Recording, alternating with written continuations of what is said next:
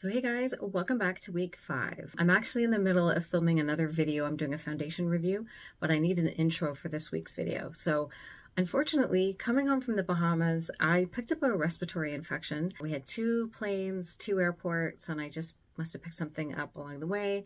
And unfortunately, I'm unable to work out this week. To be honest, I feel like death, and there's just no way I'm actually going to want to do any sort of aerobic workout.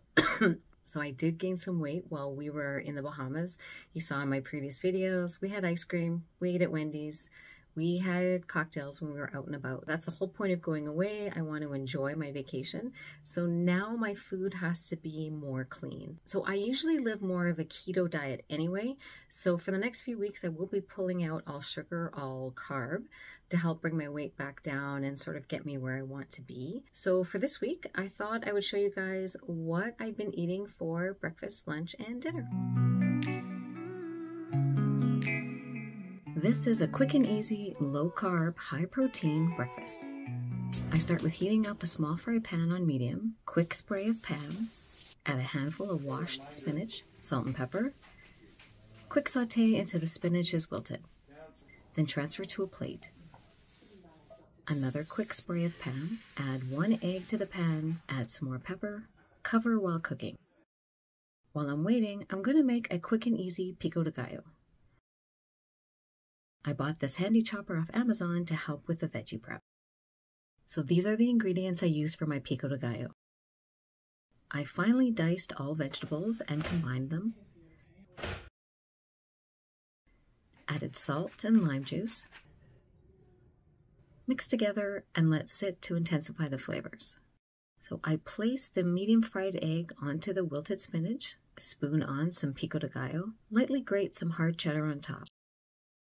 The runny yolk gets soaked up by the spinach, which is rich in iron, vitamin C and E, potassium and magnesium, and a great source of fiber. On the weekends, that's when you trigger ugly feelings. This is my take on the goddess salad that you see all over TikTok. I'm starting off with finely slicing green cabbage, then finely dicing Brussels sprouts, peppers, cucumbers, and goat feta cheese. I would recommend using a knife to cut the feta. As you could see, I had great difficulty using the chopper. Next is the dressing. I add plain Greek yogurt to a food processor, add 1 clove of garlic, add 1 green onion, zest of a lemon, lemon juice, squirt of Dijon mustard, salt and pepper, and a handful of washed spinach. I pulsed it, then added some olive oil. And then I combined it until it became smooth and creamy.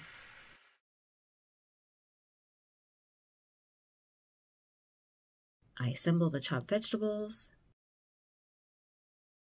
then add half an avocado, top with some protein. Today I chose a hard-boiled egg. This salad is high in protein from the yogurt, feta, and eggs, but low in sugar and carbs, and it keeps you feeling full all day.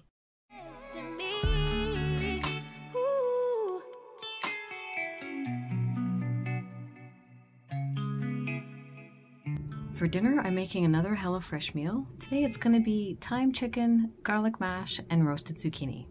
I start out with the veggie prep first.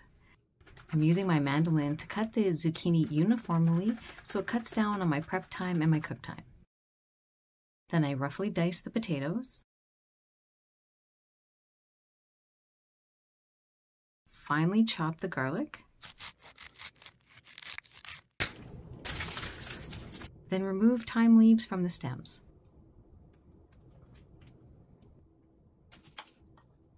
I won't be eating the potatoes because they are a starchy carb. Instead, I'm going to cut some Brussels sprouts in half, thinly slice some red onion, add salt and pepper, and some olive oil, and lightly mix together.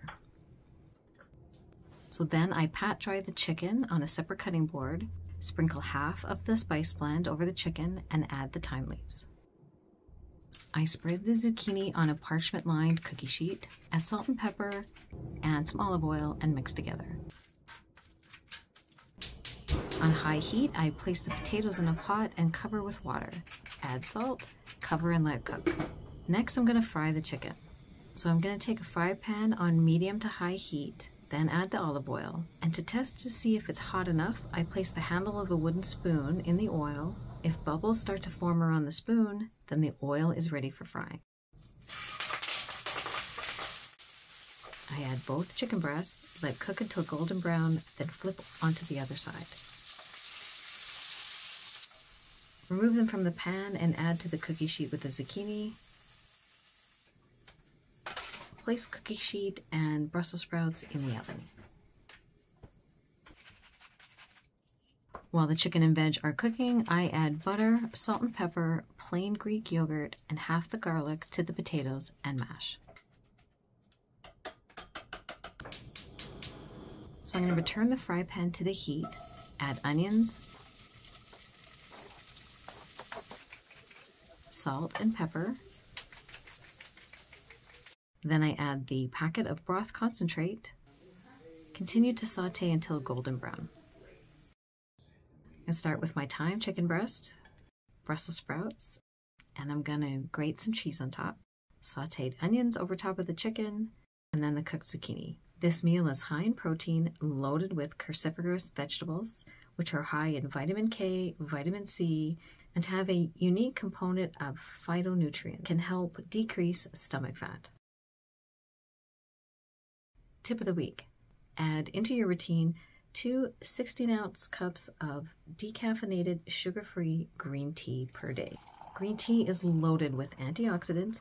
It helps with digestion, supports brain function, and helps boost the metabolism. Do you play it safe or are you just a player, baby? 'Cause I need to know if your love's exclusive, if your mouth and heart agree. See you next Saturday. Need to know for sure.